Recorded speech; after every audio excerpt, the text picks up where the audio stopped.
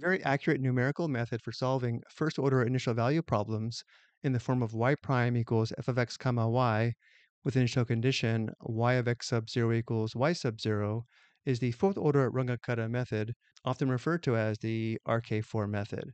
It provides the approximate value of y at a given point and is derived using the Taylor series expansion of y of x sub n plus 1, which equals y of x sub n plus h, which is shown below, where c is a number between x sub n and x sub n plus h. The fourth-order Runge-Kutta method uses a Taylor polynomial of degree 4, and the result is shown below, where y sub n plus 1 equals y sub n plus 1/6 times the sum of k sub 1 to k sub 2 to k sub 3 and k sub 4, where k sub 1 through k sub 4 are shown below. Analyzing the formulas for k sub 1 through k sub 4, notice k sub 2 depends on k sub 1, k sub 3 depends on k sub 2, and k sub 4 depends on k sub 3. Also, k sub 2 and k sub 3 involve approximations to the slope at the midpoint between x sub n and x sub n plus 1, which is why we see the 1/2 in the formulas. Let's take a look at an example. We're asked to use the fourth-order Runge-Kutta method to solve y prime equals y minus x with initial condition y of 0 equals 2 on the closed interval from 0 to 0.5 with h equals 0.1. And we're told to round all values to 3 decimal places. To begin, because y prime equals y minus x, we have f of x comma y equals y minus x, and because we have the interval from 0 to 0.5, and we're making approximations in increments of 0.1 given by h, we need to compute the formulas for n equals 0, 1, 2, 3, and 4. To begin, because the initial condition is y of 0 equals 2, we know when n equals 0, x sub 0 equals 0, and y sub 0 equals 2. Before we start our calculations, let's record the information in a table, where the first column is x sub n, the second column is y sub n, the third column is the true solution, which is y of x equals e to the x plus 1. We'll use this third column to see how accurate our approximations are. But in reality, if we could find the true solution, we wouldn't use an approximation method. But again, because we know x sub 0 equals 0 and y sub 0 equals 2, the first row is 0, 2, 2. Notice for the true solution, y of 0 is also 2. Our first approximation will be y sub 1. Notice when determining y sub 1, n is equal to 0. Before we can determine y sub 1, we need to calculate k sub 1 through k sub 4, where k sub 1 is equal to h times f of x sub 0 comma y sub 0, where h is 0.1, x sub 0 is 0, y sub 0 is 2, and f of 0 comma 2 is just 2 minus 0. Simplifying, we have k sub 1 equals 0.2. For k sub 2, we have k sub 2 equals h times f of x sub 0 plus 1/2 h, comma, y sub 0 plus 1/2 k sub 1, where h is 0.1, x sub 0 is 0, y sub 0 is 2, and k sub 1 is 0.2.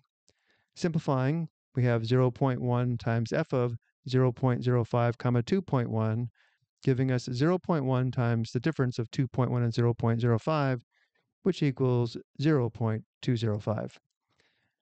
Moving to k sub 3, k sub 3 equals h times f of x sub 0 plus 1/2 h, comma, y sub 0 plus 1/2 k sub 2, where h is 0.1, x sub 0 is 0, y sub 0 is 2, and k sub 2 is 0.205. Simplifying, we have 0.1 times f of 0.05, comma 2.103, which equals 0.1 times the difference of 2.103 and 0.05, which is 0.205. And finally, we determine k sub 4, where k sub 4 is equal to h times f of x sub 0 plus h, comma, y sub 0 plus k sub 3, where h is 0.1, x sub 0 is 0, y sub 0 is 2, and k sub 3 is 0.205. Simplifying, we have 0.1 times f of 0.1, comma 2.205, which equals 0.1 times the difference of 2.205 and 0.1, giving us 0.211. Now that we have k sub 1 through k sub 4, we can determine y sub 1. Y sub 1 equals y sub 0 plus 1/6 times the sum of k sub 1, 2k sub 2, 2k sub 3, and k sub 4, shown below, giving us y sub 1 equals 2.205. Let's record this in the table.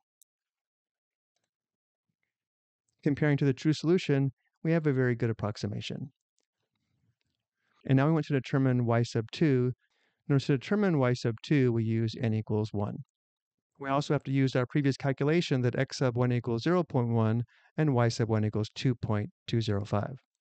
Once again, we begin by determining k sub 1 through k sub 4. This time we'll go a little bit faster.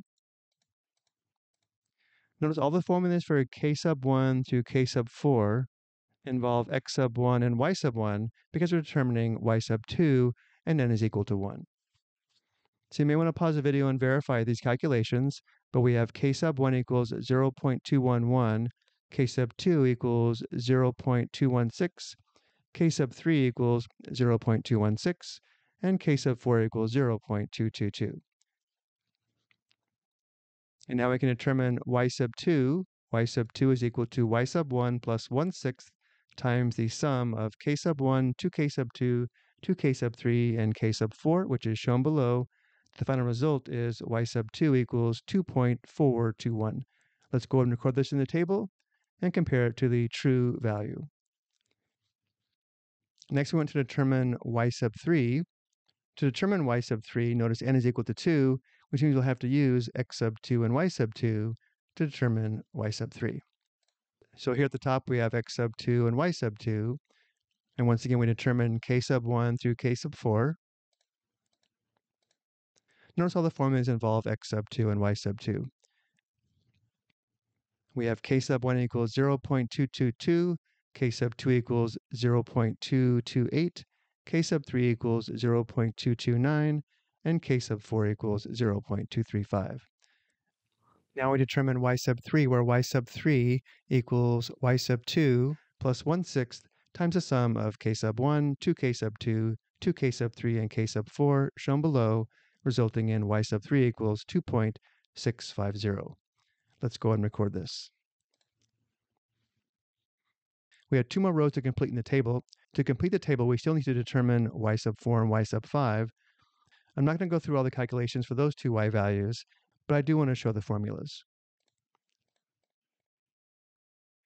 To determine y sub 4, notice we need to use x sub 3 and y sub 3 because n equals 3.